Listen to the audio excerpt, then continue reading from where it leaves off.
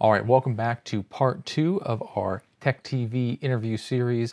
Today I have the man, the myth, the legend, Leo Laporte.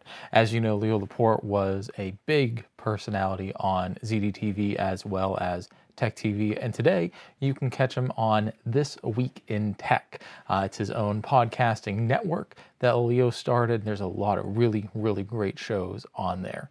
So Leo, thank you for joining me and taking time out of your schedule. Let's jump right into this. ZDTV was pretty groundbreaking in that it was an entire network devoted to technology. Can you talk a little bit about the early days of ZDTV? What was the culture like in the network? So I actually started with Ziff Davis in the early 90s. I had been doing a radio show, call-in radio show with John C. Dvorak, which we syndicated, I think, around 92. And I got a call one day from a guy named Halsey Minor. He's a hedge fund guy back east. And he said, we want to start a cable TV network devoted to technology, to computers. And since you're the only guy really doing a national radio show, we thought we should talk to you. One thing led to another. And Halsey hired me for this company he was starting called CNET. There were just the three of them at the time, I think. There was Halsey, his partner, a marketing person. I did a little due diligence for them per their request. And I said, Halsey, it's, if CNN is any example, it took them 10 years to make any money. And they spent about $500 million to do it. So unless you got $500 million in 10 years, I probably wouldn't start a technology TV station. That turned out to be prescient. He went on to, of course, start CNET, the website, with some additional TV shows, syndicated TV shows, to promote it, which worked out very well for him. CNET did very well. But he let me go after a couple of years. I remember him calling me into his office, which by then was a abandoned railroad car in San Francisco's North Beach area. This is where CNET actually offices were located. But he had the railway car. And abandoned sounds like it was a dump. It was very nice. He pulled me in and he said, it was basically a non-firing firing. He said, here's a press release from Ziff Davis. They're starting a TV enterprise. You should talk to them. By which I had understood that I was no longer employed by him. So I did, in fact, talk to them. Went to New York City to meet with Bill McCrone, who was editor-in-chief of PC Magazine at the time and responsible for Ziff Davis's TV ventures. And he and their TV consultant talked to me for a little while. I think I convinced them that I knew what I was talking about. And they said, great, you're hired. Now let's figure out what we're going to do. They ended up starting a TV show featuring Gina Smith and Jim Louderback called The Personal Computing Show. They bought airtime for it on CNBC and some other places. After a while, I ended up hosting that show. We did it for a season. They had a very complicated premise. They were going to have a half-hour real editorial show followed by some amount of time, hours perhaps, of computer shopping that would then pay for everything. They never got the computer shopping off the ground. They eventually abandoned the personal computing show. But they didn't fire me and Gina. Everybody else was gone, but we were still Ziff Davis employees for ZD Television. The idea being, let's create some sort of continued television presence for this, which was at the time the biggest publisher of computer magazines. Computer Shopper, PC Magazine, etc., etc. So Gina and I just kind of floated around for a while. They really didn't seem that interested.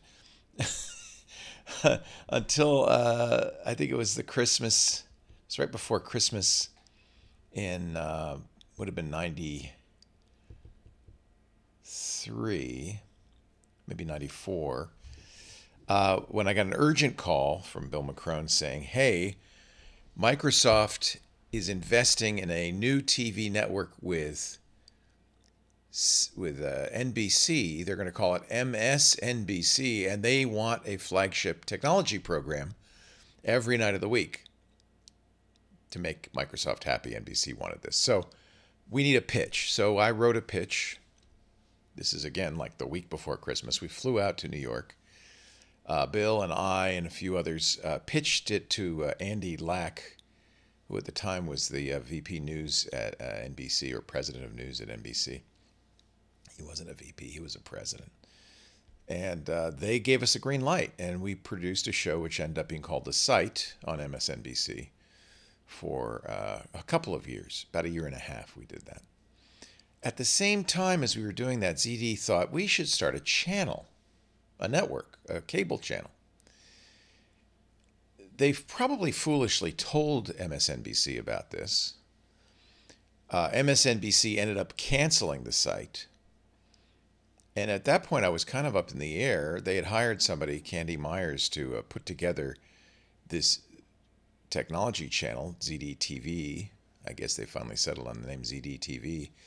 And it wasn't clear that they were going to hire me at all, which was kind of annoying since I had been doing all this for them for years at this point. Eventually, Candy said, well, maybe, okay, you could do something. What would you like to do? And this would have been in probably late 97. The site, I think, was canceled in 96. So this would have been late 97. And I said, well, I don't know. She said, you do a call-in radio show. I was still doing this in San Francisco. You do a call-in radio show. What if you could you do that on TV? I said, yes. She said, how many hours could you do? They were, I think at this point, trying to figure out, how do we fill 24 hours? And they had all these ideas for these, fancy shows like Internet Tonight. But they thought, well, I think this really was their thinking. We can kind of use Leo to fill until we get off the ground. I said, well, I could. I said, look, there's two different groups of people you're going to be talking to. There's people who love computers, the enthusiasts, the people who, probably first were introduced to computers playing video games, and they love them because it's fun. And then there's a group of people who have to use computers for work. They were introduced to using Microsoft Office and don't think it's so much fun, but know they have to use it. Those are two different groups. Why don't we do two different shows? For the enthusiast, we'll do a show. It ended up being called The Screensavers. That's, embraces their enthusiasm and shares it. And for the tech worker, the normal, we'll do a show, Call for Help. It ended up being called, that is more, kind of nuts and bolts. How many hours can you do? I said, well, I could do an hour each. Okay, good. 5 days a week? I said, yeah, 5 days a week. Live? Because live's cheap. No editing. I said, yeah, live. That's what I'm doing now. Basically, it's the radio show on TV. They brought in a program director from a former MTV guy, Greg Drebin. He was very talented. He was very good. He was the guy, I remember sitting around in a brainstorming session to come up with a name for these shows, and he kept saying, let's call it Blowhole. I think he was joking, but he said it several times. Eventually, we came up with The Screensavers. It's hard to come up with a name, even then, because you had to have a website, you had to, there couldn't have been anybody else doing it, etc. Screensavers was kind of, in hindsight, a terrible name, but, okay. Call for Help, even more kind of basic. We started rehearsing the shows. I said, I think they might have said, I can't remember how this happened. They might have said, you need a co-host. Who else would you like to work with? Or I might have said, I can't handle this all by myself. And there was a person doing IT around the offices named Kate Patello, who was, she was one of those characters where she was an IT person, but in between she'd do song and dance. She was very Broadway show performance oriented. I said, let's try out this woman, Kate Patello. I think she's got the chops. She certainly has the knowledge because she's in IT, but also she's really a performer, and you need kind of both, right? So she worked out great. We rehearsed probably for 6 months, which is insane for a live TV show. I really don't know why a week would have been fine. Same thing with Call for Help. The screensavers had a big budget. So we had a nice fancy set. At first, I said, I want to wear bowling shirts or Hawaiian shirts. And Greg said, that's ridiculous. That's so trite, cliched. You can't. No. But I ended up actually over time, they got me a lot. They actually hired somebody to do wardrobe who went to Goodwill's and stuff, bought a lot of wardrobe. I still have some of that wardrobe. Doesn't fit very well, but I still have some of it, a lot of it, actually. We found it later, and I had it all dry cleaned. And so it's in my closet. They were saying, well, what do you want for a set? I said, well, it kind of should be like a garage. In fact, I thought, well, we'd have a remote control, and when somebody joins us, I'd open the garage door, they'd walk in, and I'd close it. And they didn't like that either, but it ended up kind of looking like, if you remember the screensavers, the original screensavers said it was like a basement. In fact, they even had windows. And we brought in a really good set designer, who I used later for Twit, Roger Ambrose, who did a really nice job of making it look like, kind of we were in the basement somewhere, which was kind of appropriate to the aesthetic. Call for Help was really low budget. So low budget, they didn't have enough lights for me to move. So there was only this very narrow alley that I could move in, stand in, go back and forth. The Call for Help set was really cheesy. It was like some bookshelves, a podium, a table so I could put a computer on it. We had to solve a lot of things because, the only computer shows up to that point were like Computer Chronicles. And we wanted to do something that looked a little bit better. So for the screensavers, we were trying to figure out how do we stand. I said, I don't want to look like we're standing at the counter at Macy's. So we came up with what we called the penis table, which was kind of a long table that Kate originally, actually in the very early days, it was us standing in front of tables in the first set. It was later that we came up with or was it? No, we might have had the penis, the projectile set in the early days. But Patrick and I would stand on either side of that. And that actually worked out well. We'd kind of be angled a little bit. The other problem we had is how do you get the computer screens on the set, on the TV. And nowadays that's really easy. That's trivially easy. But in those days, it was actually really, really difficult. Remember, we're doing this live, but we also have to record it because that was the other thing is even though I was doing 2 hours a day, they would rerun it each show 3 or 4 times to get 8 hours out of the 24-hour day filled. So we were really filler. And in order to shoot the screens, they tried different converter boxes. They were terrible. So they ended up having a dedicated camera, plus operator, taking a picture of the screen. You can't zoom in and out because you'll moire, it'll look weird. So it was a tough video challenge, but they ended up solving it and getting it working.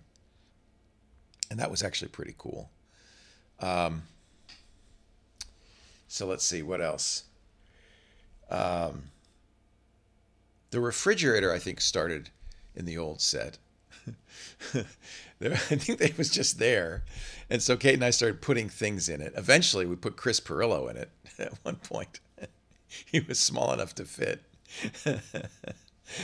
His nickname was Locker Gnome because they had done the same thing to him in high school. They stuffed him in lockers. So he felt at home, I guess. I remember that episode where we opened the door. We had usually opened the door. There was, dry ice and fog and stuff. And we'd pull out something in that episode. And that was in the new set. We opened the door and Chris Pirillo's there and he runs away. Kate and I built the ultimate gaming machine in the early days. And it was the coolest thing we got was this giant Sony monitor that was thousands and thousands. I think it might have been $10,000. Big CRT. It was huge, weighed 100 pounds. In order to get a big monitor, that's how you did it back in 1998. We launched May 1998. This was when they had money. Greg brought in Devo for the launch party. I I don't know. I think he probably had visions of it being the next MTV. It was not. At its height, the screensavers might have had some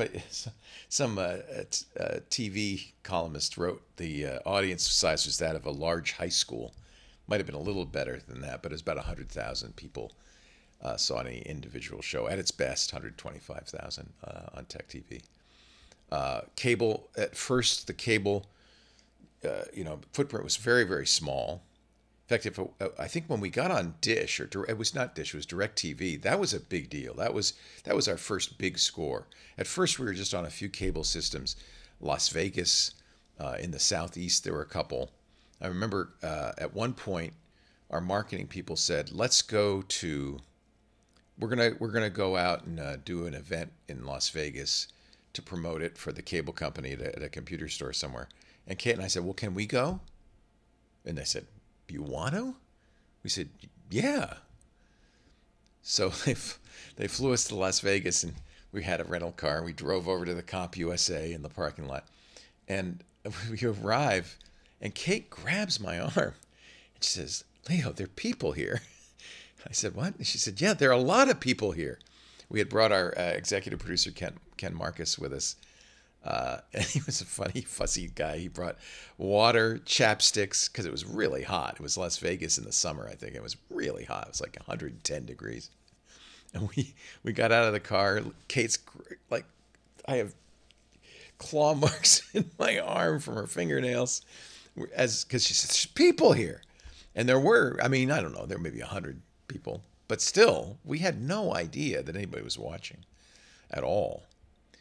We wanted to take calls, but we didn't want audio calls. We wanted video calls. Again, something in 1998 that was very difficult to do. We ended up doing a deal with 3Com to distribute net cams. We called them they wanted to call them webcams, which is what they're called today, I think. And I said, "No, this is me." I'm in a nutshell. I said, "Well, technically they're not webcams. They're internet cameras. You don't use the World Wide Web for them." So we called them net cams, and we had the TechTV 3Com Netcam network. But we had to send netcams because nobody had them. And the frame rate was, very, very slow. And the audio just was terrible. So we ended up having people on the phone. And you'll see in many of the early calls, they'll be on the phone. There's a picture, 1 frame a second picture of them and them on the phone. But hey, we had video calls. It was a lot of fun. And I think in the early days, the spirit was, we're kind of inventing this. It probably was a little bit how it felt at MTV in the early days. We're kind of inventing this from scratch because no one's really knows how to do this. I said I want to do it live. I don't want people to have I don't want to misrepresent how much these things crash and fail. So I want us to fail live on the air and fix it if we have to live on the air, so that people know it's all in real time. It's all live. Yes, this stuff breaks. It's not your fault. That was kind of the motto of Call for Help. It's not your fault. This is, this stuff breaks. It's the industry's fault. And I wanted to make sure we were truthful and honest about that. It was kind of hard to come up with ideas for segments. We did a bunch of segments about cleaning your mouse balls. I don't know why, but that was something that, where you take the ball out of the mouse and you clean it with alcohol. We did several of those because it was just hard to come up with, stuff to talk about. Building the ultimate gaming machine was a good one. As time went by, it got more and more, we found more and more things to talk about, especially as the community grew. Our early chat room was an avatar-based chat. Everybody had an avatar, and people would move around. It was the metaverse back in 1998. Wow. So we had the chat room, and we would send people, if they called, a refrigerator magnet that said the screensavers on it. Call for Help had a little different feel because it was really just me doing it. The first call on Call for Help was my mom, which is kind of embarrassing because it was like, oh, nobody's watching. Nobody, not even my mom. It's all we can get. I think we all felt like that we were doing something fun and exciting. Everybody was pretty young except for me. Most of them just out of college. And I kept telling them, remember this, because this is never going to be as good as this. And I was right. So it was a lot of fun. Well, you usually are right when it comes to that, Leo. Now, in 1998, a lot of people didn't own computers or really even understand how they worked. Shows like Call for Help and the Screensavers helped make this personal confuser a little more relatable for people. For me, these shows really solidified my love for tech. What do you see as the legacy for the network and its shows? Well, the legacy is obvious, because people, have moved on or continuing to do it. Michaela Pereira stayed in TV. She's worked for the network. She's worked for KTLA. Kevin Rose became a multimillionaire by investing early in companies like Twitter. Patrick and I and a number of other people ended up doing podcasts. Podcasts are kind of in some ways a spiritual successor of tech TV. It turned out, there was no money to be made in tech TV. Paul Allen lost hundreds of millions of dollars because I don't know why. It's hard to get on cable stations. So we only at the peak we're in 41 million households, which is not enough really to become profitable, especially the way we were spending money. They built 2 studios for redundancy, each more than $1 million. Big Grass Valley switchers. We had real cameras, real camera operators. We had floor directors. When we started, we had wardrobe mistress. We had makeup artists. We had oatmeal in the commissary in the break room. First, the wardrobe mistresses stopped. You're on your own. Then there was no makeup. You could do makeup, right? But we knew it was kind of close to the end when they took the oatmeal out of the kitchen. That was like, we must be in trouble. Plus, you'd start seeing these groups come around shopping the network. But podcasting gave me the opportunity. I think Revision 3 was kind of like that. That was the other successor. Twit was one and Revision 3 the other. To do basically the same thing, but at a fraction of the cost. Instead of $1 million control rooms, we used consumer camcorders. Instead of camera operators, we just had a lot of cameras and would switch between them. Things like that. Revision 3 was a little more traditional. I really wanted to do this guerrilla, and Twit's still around. So maybe that was the right choice after 18 years. But we did do video, and I think that was probably part of the legacy of Tech TV and ZDTV was I kind of thought it'd be good to have video so people could see what we're doing. Most podcasts are audio, obviously, and it's a lot cheaper and a lot easier. Video might have been a little bit of a stretch for us. So the legacy is, that those of us who worked at it have kind of continued on doing it in various ways. But the legacy is also, and I hear this all the time, there are a lot of people like you, Mike. There are a lot of people who became geeks or were geeks and were reaffirmed in their geekiness by the network and said, it's okay to be a geek. And I talk to people, grown-ups, all the time who said, yeah, I grew up on Tech TV. I'm in IT now, or I'm in technology now, all the time. I think we actually spawned a generation of technology enthusiasts, especially with the screensavers, by showing them that technology is fun, that there are other people doing it. Here's some of the things you can do.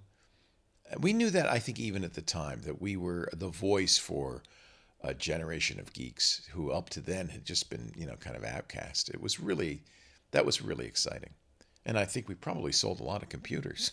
Well, computers and peripherals. I know I made a lot of my purchases based off of recommendations from the Call for Help or Screensaver show. Now, looking back, you did a lot of groundbreaking ideas that today we may take for granted.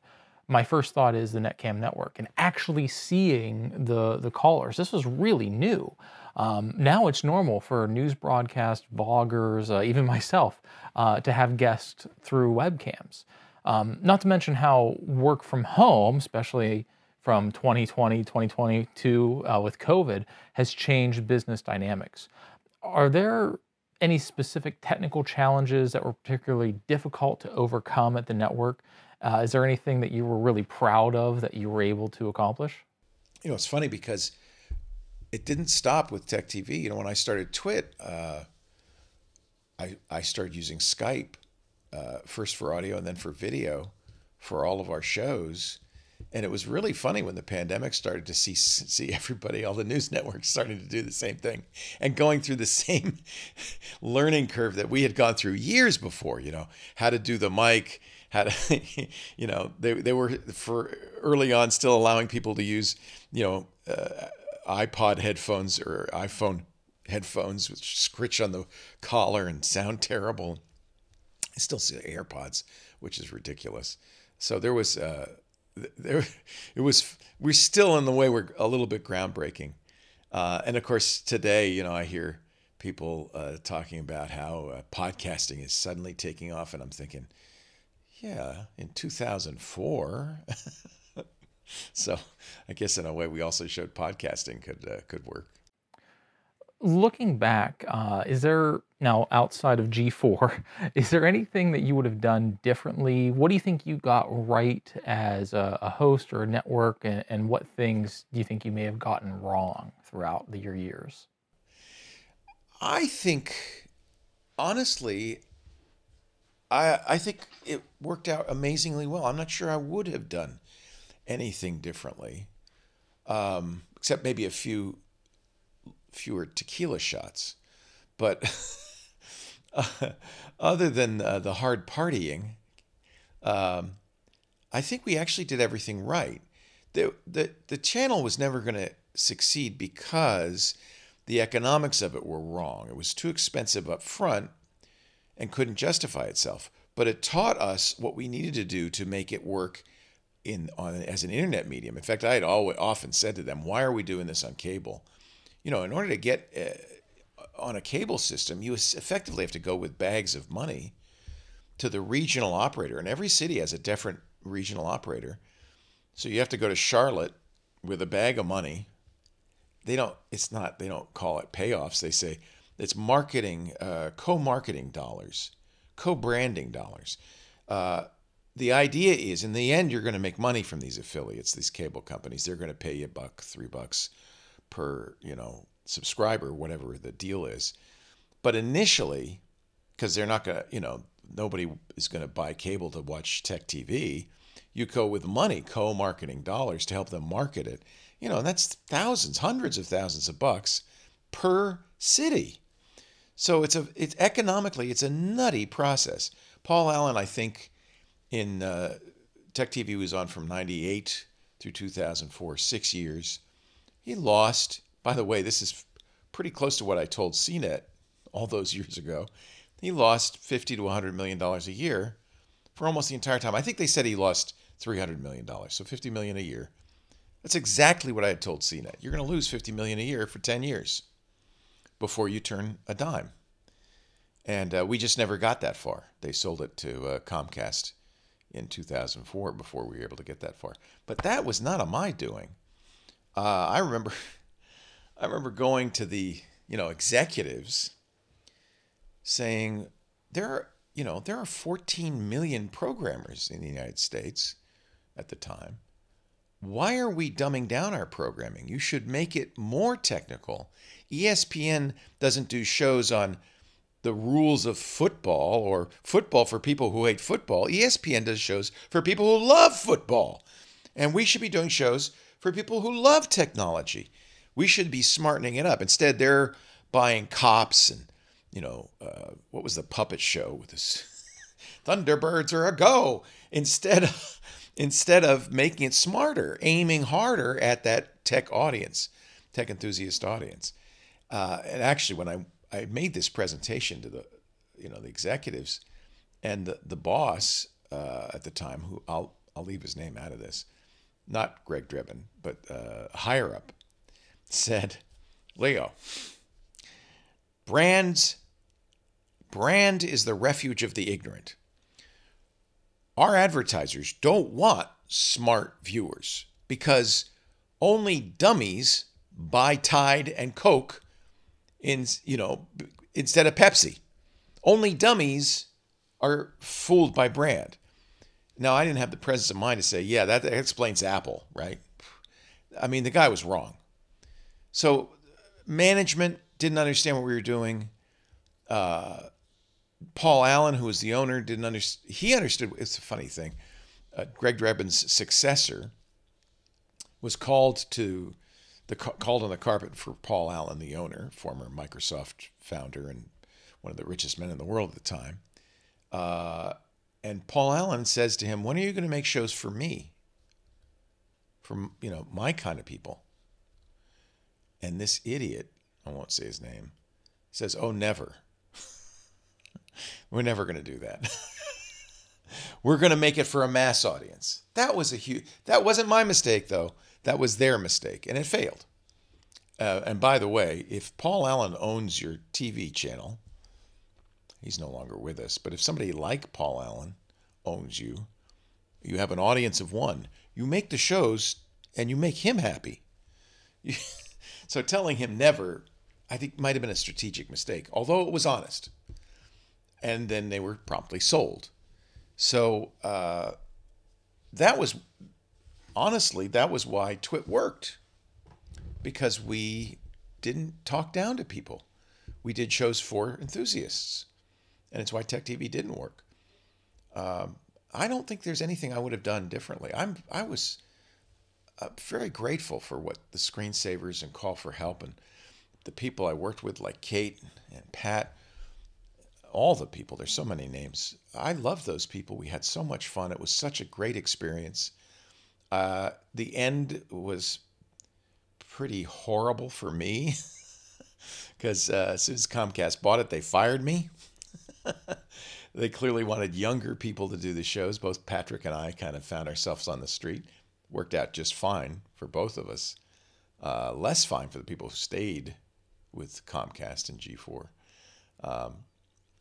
I'm perfectly content with all the choices I made at the time. Again, with the exception of the tequila shots. Well, I think tequila shots usually get the best of everyone.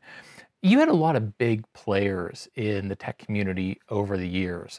Kevin Mitnick, Steve Wozniak. Actually, both of those hosting together were probably some of my favorite memories looking back. Who was your favorite guest that you got to have on the show? Oh, we had so many great guests. Loved Neil Gaiman. Getting to meet him was amazing. Of course, Woz was on many times. Loved him. Loved Mitnick too. They were great. God, so many people.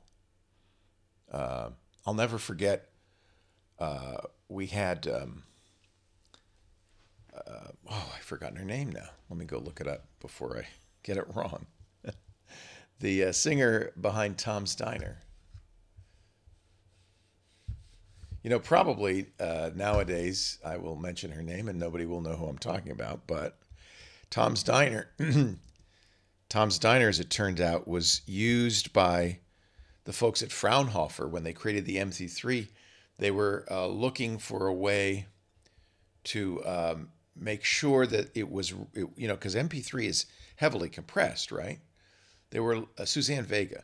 They were looking for a way to make sure that the human voice was reproduced accurately. And Suzanne Vega had done an a cappella song called Tom's Diner. Do, do, do, do, do, do, do. And so they used that to refine the MP3 encoding, the compression algorithm for MP3. So knowing that, we had Suzanne Vega come in and we had her sing Tom's Diner a cappella. Not the big hit, it was remixed later, but the a cappella version. And just sitting there and watching her sing that in the same studio was pretty amazing.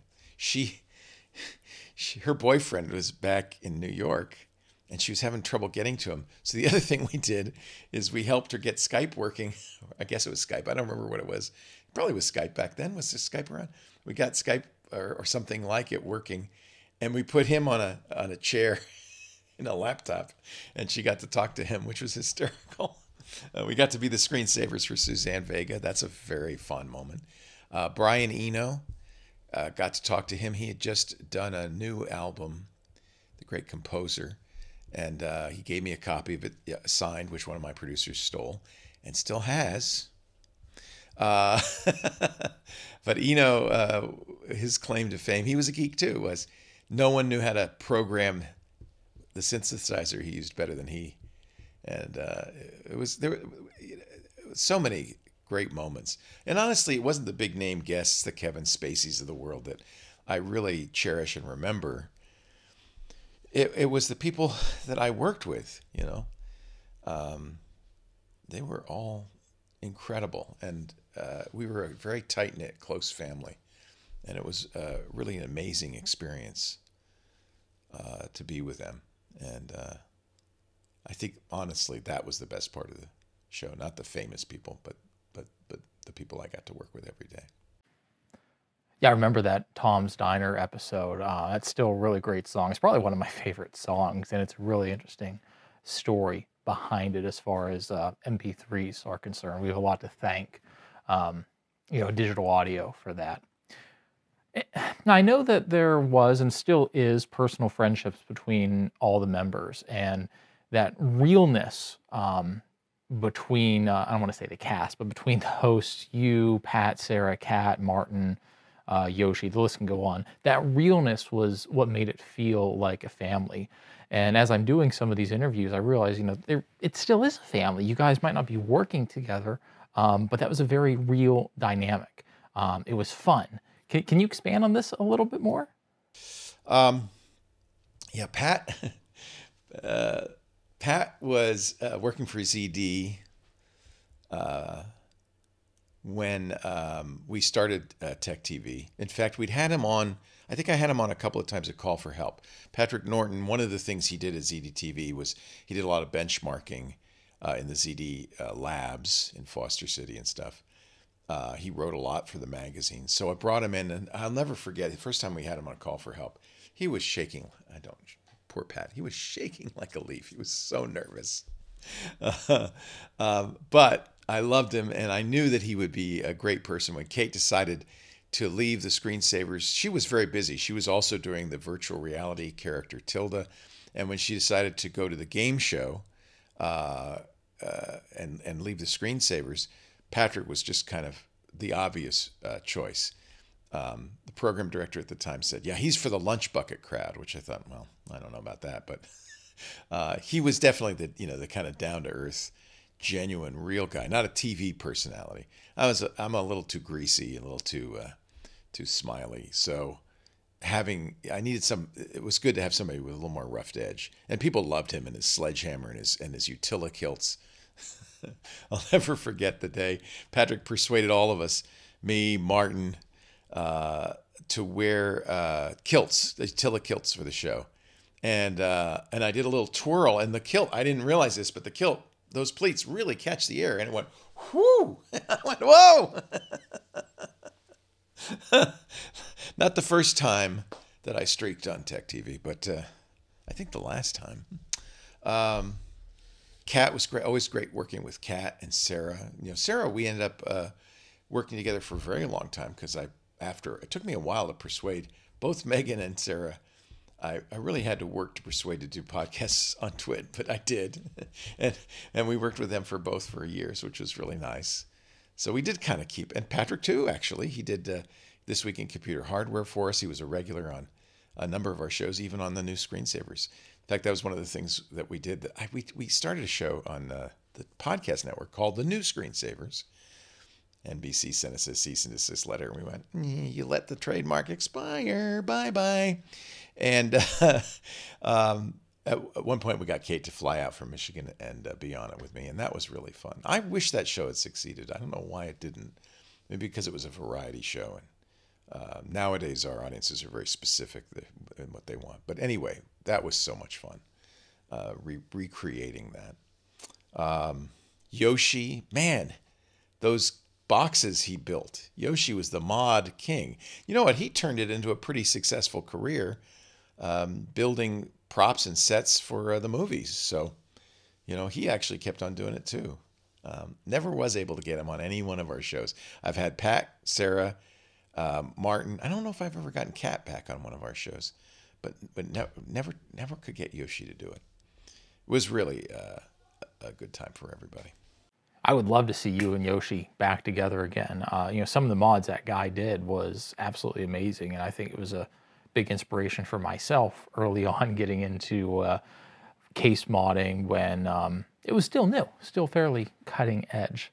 So the last question I have for you, Leo, and I'm really curious on your thoughts and answers to this. Can you shed some lights on the origins of the short films Leo's Angels and Titanic? This was part of a Screensavers fan fiction. What was this? Was there plans to do more? It seemed it was interesting and entertaining, but it seemed a kind of a deviation from what the network was doing at the time. I can't take any credit for that. I really don't want any credit for it. So some of it was Kate. Titanic was Kate. She was very creative, and she was an actor, and so that was her whole thing. We were always trying to make it more fun. We knew the technology was great, and we were really into it and interested. But we also knew it's TV. It had to be fun. At one point, towards the last couple of years of the Screensavers, I kind of got demoted. And they brought in a executive producer, hotshot from Hollywood. He had I don't know how hot of a hotshot he was. His credits were he had worked on The Tonight Show with Johnny Carson as a booker, and he produced Alan Thicke's show, The Thick of the Night. So, hey, but he had more experience than any of us. So he came in. We took him to lunch, I remember. This is when my alarm bells started going off. And he said, you know what the Screensavers really needs? I said, what? He said, more cleavage. And I was very unthrilled by that. And so he created Leo's Angels, which I never really liked the idea. I played along with it, and I probably looked like an ass. I know I looked like an ass, but they had what they call it, the babe corral or something, where the people answering the phone, they used to be back in a hall behind the set, in the old set. They were never intended to be on camera. They're just people getting the callers ready and putting them on the air. And a lot of them were guys. But Paul wanted to get more sex appeal on the show, so he made sure that the new set had a big place for them to sit prominently on camera. And he really played up, the sex appeal of Jessica and Megan and everybody. And I guess I foolishly played along, but it was not my idea, and I always kind of resented it. I always think it's a bad idea. It seems to be a very common idea when you go to trade shows, and booth babes and stuff. Fortunately, an idea that's dying out, but at the time it was a common idea to add sex appeal, and I never thought that was a good idea. I liked Kate's idea, which is make it fun, make it entertaining. She used to do a beat poet thing where she would do beat poetry, and I had a little goatee, and I'd play the bongos behind her, and we'd do techno beat poetry. That was more my speed. I liked that stuff. I liked it to be clever. But we got brought in a Hollywood producer, and that's what we got. And of course, that, among many other reasons, was why TechTV disappeared. The best years of TechTV were the earliest years, the ZDTV years. We did have to change the name, by the way. We'd call, our salespeople would call up and say, I'm calling from ZDTV, and they thought it was a network about pasta. They didn't understand what ZDTV was. So after Paul Allen invested in it, and after about a year and a half, we said, we need a better name. Let's say TechTV. As bland as that is, at least it's what we are. And actually, that was a smart move. But I think the best years were 1998, 1999. I'll never forget, after 9/11 in 2001, we shut down immediately. But when we came back a couple of weeks later, we had kind of a candlelight visual. It was moments like that that really, I think, were where we were at our best. It was later when the network got desperate, trying to get an audience up, and they went mainstream, that I think it started to fall apart. And in fact, that's exactly what happened. And, that's why Twit's pretty darn geeky. Anyway, thanks for asking. That was a lot of fun. Absolutely. A lot of fun. Thank you. Thank you very much, Leo. And thank you for watching. If you want more Leo Laporte fix, or if you just want more technology podcasts, I highly recommend This Week in Tech twit.tv. This is where you can find podcasts not only hosted by Leo, but a lot of amazing people in the tech world. Go over, join, listen. I know I have this in my weekly podcasting schedule. While you're subscribing and liking, don't forget to like us on Twitter at RetroTechOrDie, and of course, like and subscribe for this video, and stay tuned for more Tech TV content.